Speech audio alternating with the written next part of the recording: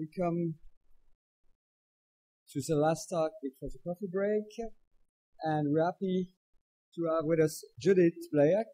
Where are you, Judith? Oh, she's here, so bring the mic.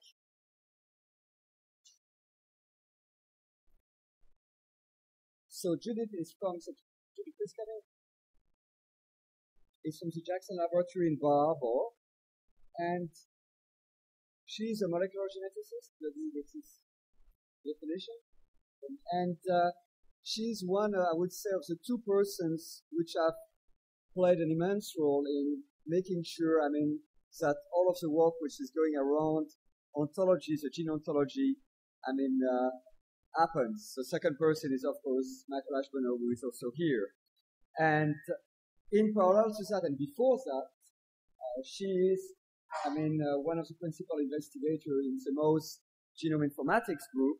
And everyone which use, so this database, I would say that if we want to look at two model database in the field of eukaryote, we have MGI for mouse and we have Flybase from Drosophila, and those are really two models of where people have spent so much effort building a compendium of data, of knowledge, which is really tremendously useful to user community. So she should be thanked with all our colleagues for that. As links I put stores for University of Connecticut. I wasn't sure if it was in this campus you were or not. And Boston, Harvard University, Washington, D.C. when she worked at Smithsonian. She was then at Tiger, Rockville, and of course at Bar Harbor. I limited the biolinks to two names, Michael Ashburner and Shannon Epic, Michael for Go and Shannon for MGI. So thank you for being here.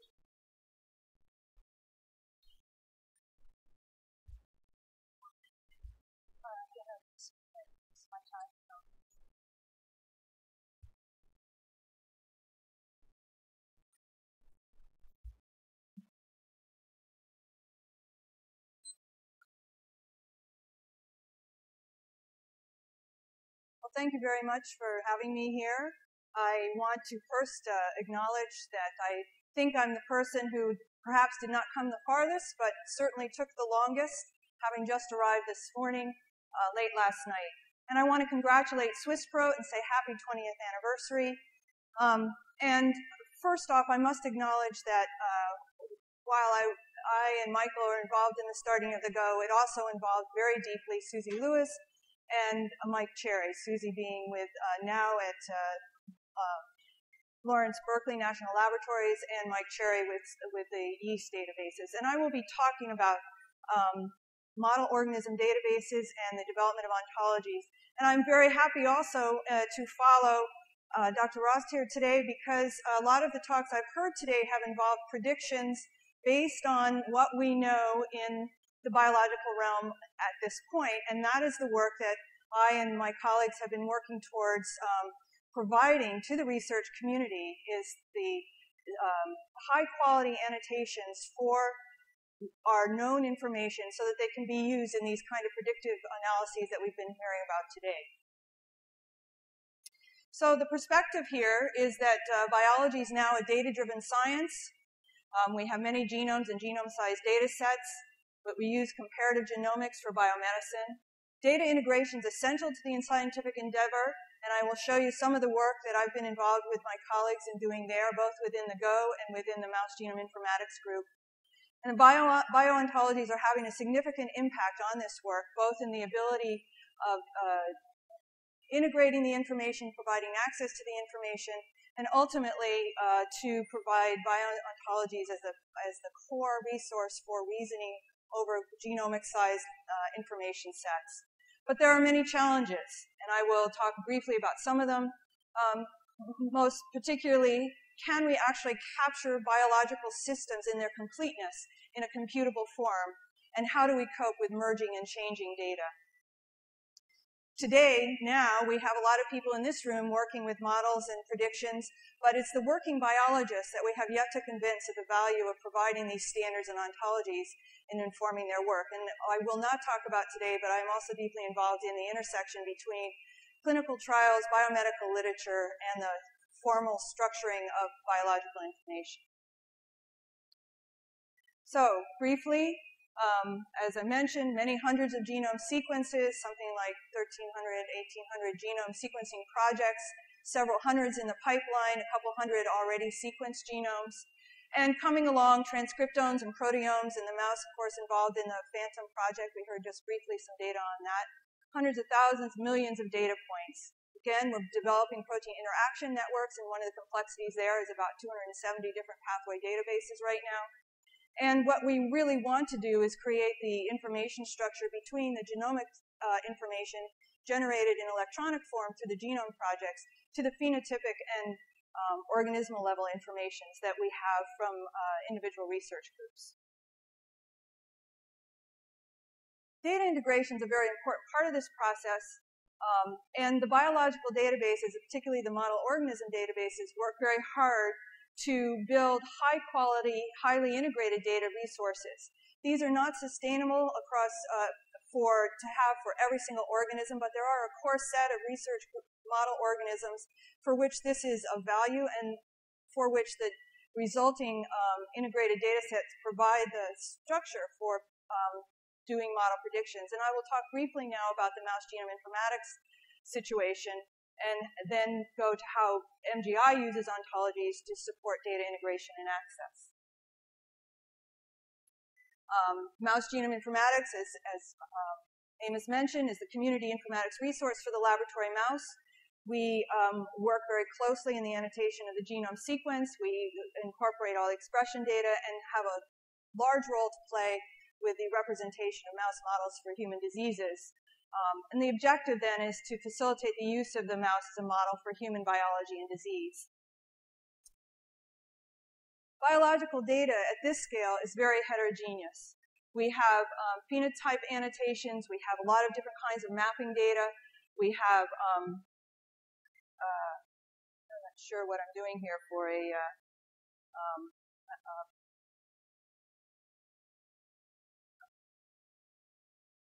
marker, but all of this is to be backed up by, all this information is coming primarily from two sources. One is the biomedical literature, which is an experiment by experimental source, and the other is large data loads from other people generating mouse data sets.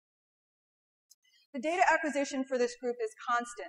This lists all the different groups from which we obtain information or exchange information, and included on here is a UniProt Tremble data set for the mouse group. We do a weekly exchange of information and are involved in a process that I call co-curation of the data for mouse. And so a lot of the information feeds back and forth between these groups. But it's a lot of groups. We have a whole data load process. We're constantly refreshing the information. And it involves a mixture of computational as well as human curation to get the relationships correct. Here's a snapshot of the content, recent content. Noticing particularly the last number is pushing on 8 million sequences that are integrated into this system, with about 28,000 genes right now with sequence data. That's a little high, but it's easier to merge than split, so we bring the data in and then curate it as we go along.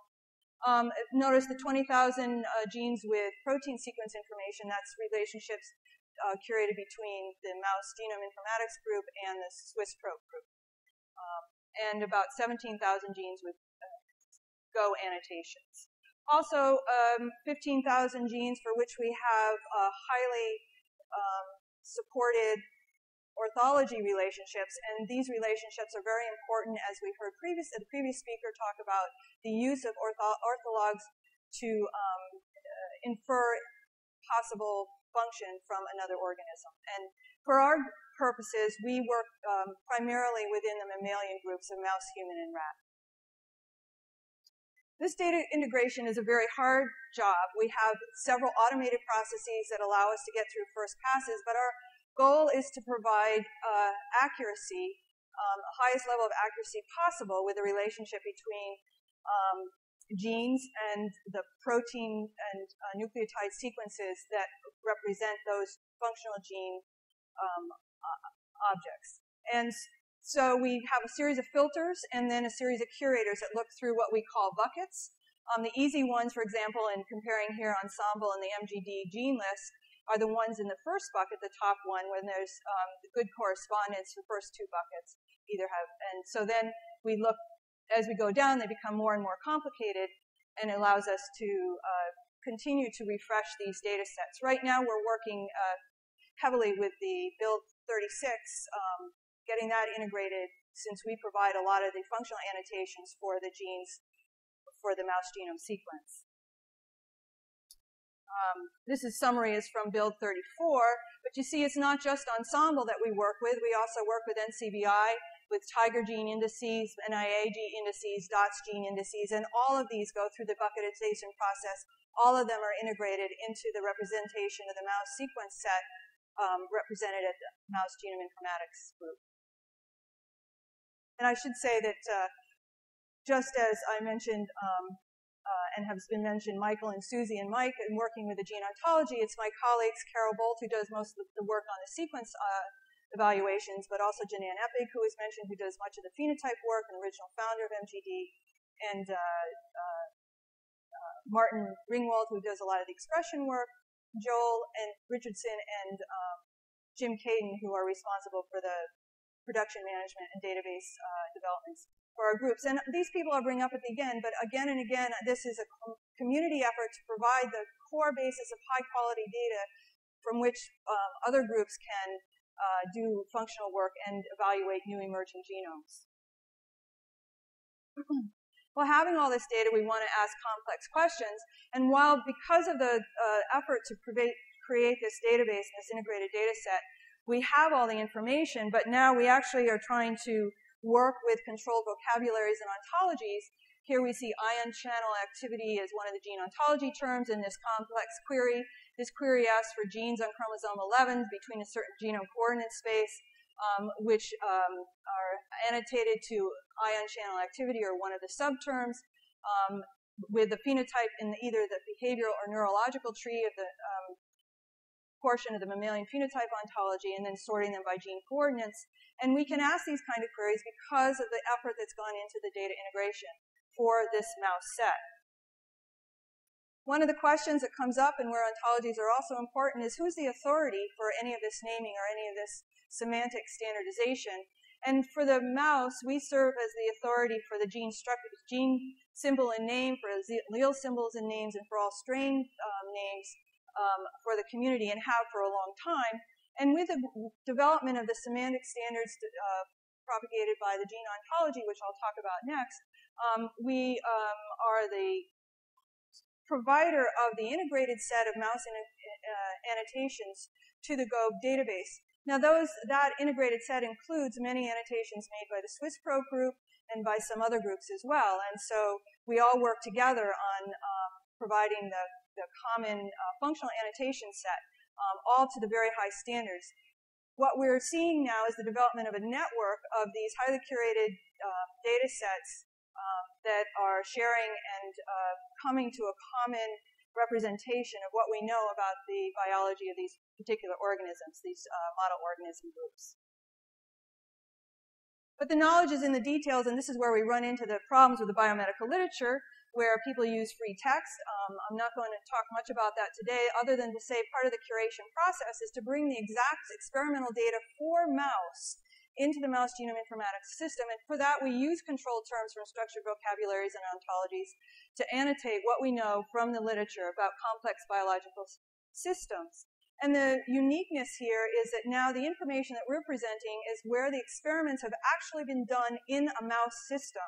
And this is, I'm talking about mouse here, but this is the same for all the model organism groups, for fly, for yeast, for worm. The annotations provided under our new paradigms are specific for those organisms. And so now when you combine and look at orthology or comparative information, you can track back where the data actually came from and use that.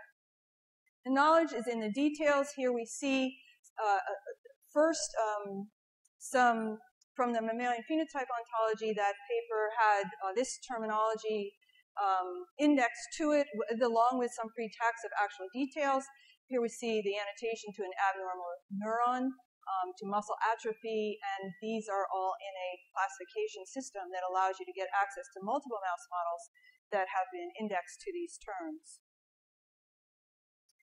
So as part, where the model organism databases started as typically relational database systems holding the information and doing integration, we're now supplementing and expanding, improving these integrated systems with the use of structured vocabularies and ontologies, and there are many of them and many more to be developed.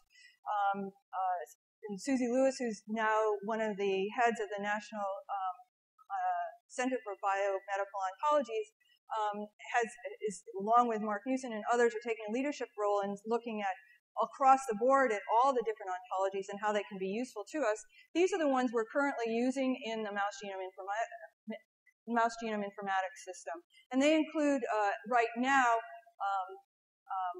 one of the most important, we were talking over lunch, is a disease ontology where right now what we are doing is providing precise associations between a mouse model and an OMIM record. We really need better representation of the disease ontology, and we're seeing the development, too, of pathways and phenotypes, other aspects. There are many different ways of looking at the underlying information that we need. So bioontologies are having a significant impact. They are integral to the integration process, as I've been pointing out. Their use enhances our access to knowledge because it allows us to get robust and complete results. It facilitates the ability to formulate complex queries. As I showed you, what we can ask queries such as what genes in mouse have a role in pattern formation of the limb and are located on chromosome 19. And this is particularly important with my colleagues who are doing a lot of QTL analysis and gene searching in their work, and also on functional organization of the genome. And finally, ontologies support data analysis and allow the data integration and data exploration, some of which we see in the talks today about modeling and prediction of protein function. I referred to the gene ontologies, and most of you are probably aware of them. Just to remind you, there are 4 categories, about 20,000 terms, including genome features, molecular function, biological process, and cellular component. The community works on ontology development, on providing the annotations then to those ontologies, and on providing tools and resources for use by biological researchers. There are many active groups involved in this, and I'll show you some of them in a minute. And there's a widespread community use of the GO now for functional data analysis and for comparative genome investigations. It started as a practical response by the yeast, fly, and mouse communities to provide functional annotations in the context of comparative research, and it has proved itself to be great utility particularly to the data-driven biologist who is working to integrate and search out information across many genomes. Here is the snapshot of the GO consortium group. These people are all actively involved from 17 different communities in the GO work of the GO as a community process. They are primarily working with highly curated database groups. They are almost all PhD level biologists who are now working in bioinformatics, and but it does include some computational biologists and some software engineers. And so it's a very large group dedicated to working together as they work to represent the particular biology of their model organism. This is the extent of the participating groups. These groups all were represented at the last Gene Ontology Consortium meeting, and you can see that taken together, this represents a large cohort of the functional annotation community, providing the structured information that is being used then to make predictions for emerging genomes. The lists on the left have been involved in the GO work for a long time. ZFIN and Tiger have been contributing a lot. Reactome is a pathway representation. And then pathogens, the PAMGO, Sanger groups, farm animals with the emergence of the cattle genome, other groups are looking to the GO for guidance in the functional annotation of their genomes. One of the things I wanted to point out here was we have many things happening in the GO, and 3 particular things. We continue to work on ontology development. I'll talk a moment about that. We are committed to the in-depth annotation of 9 reference genomes that includes mouse and fly and yeast and E. coli and some others, worm. And for that, what we are looking to is to, again, work with the biomedical literature, with the actual experiments done in that organism, and to provide functional annotations from that biomedical literature. And then providing and sharing with the community methods for using then these core annotation sets from these reference genomes to provide the annotations for new genomes. It's another thing that we've been deeply involved in, and you may hear more about this, I'm not sure, but Michael's talking about on Friday, whenever he's talking, but he will be talking about some of these efforts, I'm sure. And the goal here is to support the users of these highly curated functional annotation sets and to advance the ability to do genome analysis. Well, BioOntologies are currently enabling science even today, and they're used in 4 particular ways as terminologies or classifications, enabling data aggregation, and for data mining and statistical analysis. I'll just show you a couple of this. We just see in the integration process, we get a lot of information about a gene. Here are the Go annotations. The annotations are the actual connections between the genome informations and the Go. The experiments provide the data that enables us to annotate gene products. And the annotations are the assertions. There's evidence the gene product is best classified using the term. The source of the evidence and the other information is included. And there's agreement on the meaning of the term, and that's the most important thing. And so this is how we see this information fed out to other resources as a glossary set predominantly, just a list of terms. But BioOntologies are even more useful as classifications where we can cluster information and provide initial annotations. Here we see where through a computational analysis, a set of relatively uncharacterized recon genes have been identified in this clustering matrix as being part of cell adhesion matrix adhesion proteins. And we are starting to provide graphical representations. Here we see rat annotations and human annotations for orthologs. So we're using the orthology data curated separately and then looking simultaneously at the annotation sets for experimental data from that particular organism. So we've started to do some data mining. Here is an example where we have done, from the curation of the literature, gather together protein-protein interaction information. When we glean all this information from our annotation sets, we can then provide a set of total interaction data for the mouse from experimental data in the mouse. So none of this is predicted, and Go is increasingly used for various aspects of data mining, including, as some of you may be familiar, using Go for functional predictions, and is used extensively for functional predictions for microarray results. Well, where is Go going? It's very useful for digesting a large amount of data. We continue to refine the Go. We are involved with the formal ontologists in various aspects of making the Go ontological representations better, which will drive us towards being able to reason with the Go. And I'm not going to discuss this, but I point you again to the National Center for Biomedical Ontologies as well as the Go website for information about the development there. But the most difficult thing we face is verifying and maintaining domain representations that best reflect the current knowledges of the working biologists. And so we have started a series of workshops to involve the working biologist in the development of the Go and in development of annotation to the Go, because we depend upon that expert knowledge to be able to continue to accommodate change in our knowledge of biological systems. There's 2 things that we're doing. We have annotation-driven ontology development happening within all the groups, and particularly within the reference genome groups. And secondly, we have domain-specific ontology development workshops. So the annotation ontology cycle, so we've developed a process now for deep annotation of disease-specific genes. So we're starting, the reference genomes are starting with genes identified as being involved in human diseases, and then their orthologs in the model organism groups, and collecting all the literature and doing in-depth annotation for those genes. And what that does involve, almost every time as we're developing this, we discover that we need to extend the terminology in the gene ontology, and we are working hard to accommodate that. So it's an iterative process where we bring into as part of providing extensive annotation for a set of genes that have been identified as high priority, we also are extending the representation of the biology in the gene ontology. Secondly, we have ontology development workshops, bringing together domain experts and ontology developers for the Go. We're currently running about 2 workshops a year. Our initial one was on metabolism and cell cycle. Recently, we ran one on immunology and defense response. Most recently, in June, on early CNS, central nervous system development. Our next one will be on neural tube and retinal development, and we're also looking at a further one next spring starting on heart and vasculature development.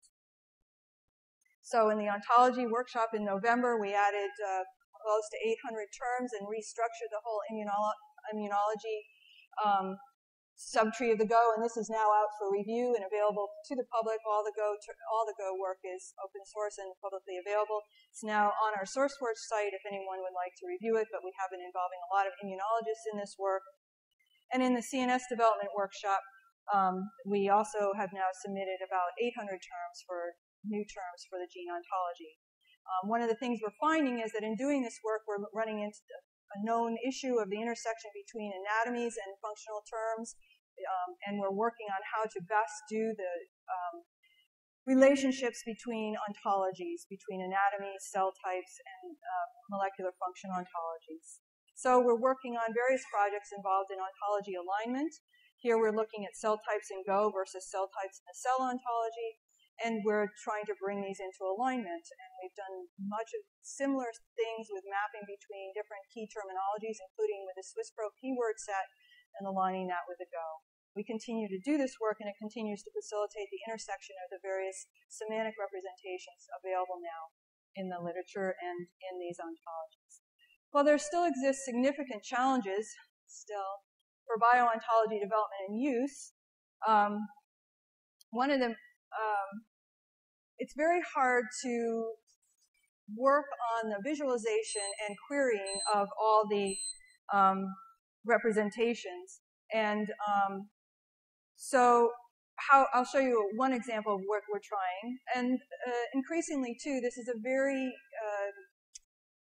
it's a expensive proposition because for these genomes you need very highly skilled curators who understand both the biology and reading the medical literature and the structure of annotation systems for these databases. So we work and continue to work to involve and obtain funding for more ability to get that data in and to be able to update the information that we have. So we have mouse models for human diseases, many other kinds of information. I focused on molecular data, but bringing it along molecular ontologies and then representing physiology and diseases is a big problem. One of the things we're doing here is that we have to combine many different kinds of core ontologies to describe complex biological systems. And we're trying this by taking a disease-centric approach, taking a small classification for a set of diseases here, the gangliosidosis, and then providing the information from multiple ontologies, including the gene ontology, the phenotype ontology, anatomies, to create an ontological representation of a disease set, doing annotations to this, and this allows us to navigate between human clinical data and mouse model data on the basis of the ontologies, and to link back into these systems and look at the underlying experimental data. So there are many ways that people are using this information. We're trying to extend this to combine the ontologies to be able to explore a particular biological space in the mouse group. So finally, I would like to say that I think that the gene ontology and other ontologies working as an extension and of the initial work by the model organism databases has brought a new level of ability to our computational analysis and use of this genome size data that we face today. So from biological C to biological knowledge, we see that we get Go analysis tools that are used in order to provide information that's predictions and testing that goes into the experimental literature. This experimental literature improves the Go annotations. It's reflected in the mods and in the information and resources such as Swiss-Prot, InPro. And then these information are used in the comparative sense for the initial analysis of new genomes and new mappings that provide us, again, with the ability to generate new hypotheses and go back in the data experimental system again. So I'd like to summarize here by saying that biological data is voluminous and complex. Data integration is hard work. BioOntologies are providing semantic standards and are currently aiding in data visualizations, analysis, and transformations, but there are many challenges still remaining. It will be a lot of hard work to see the full power of what we know we can do with these systems. Just some acknowledgement from the Mouse Genome Informatics group. As I mentioned, Carol Volch and Ann Eppig, Jim Caden, Joel Richardson, and Martin Ringwald, instrumental in getting this group up and running and keeping it going. The BioOntologies group led by Michael Ashburner, Mike Cherry, Susanna Lewis, and myself. And then this particular Go group at Mouse Genome Informatics, some of whose work you saw today, Alex Steele, who works in immunology, Mary Dolan does a lot of the graphical visualizations work, Harold Drabkin is a biochemist looking at protein-protein interaction work, and David Hill, a developmental biologist, who's helped a lot in the development of deep annotation work and ontology development in mammalian systems. So thank you very much.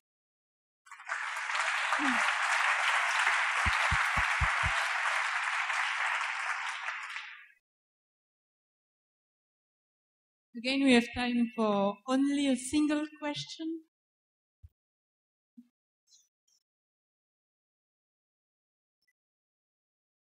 All right. So everybody is ready for the coffee break, and thank you again.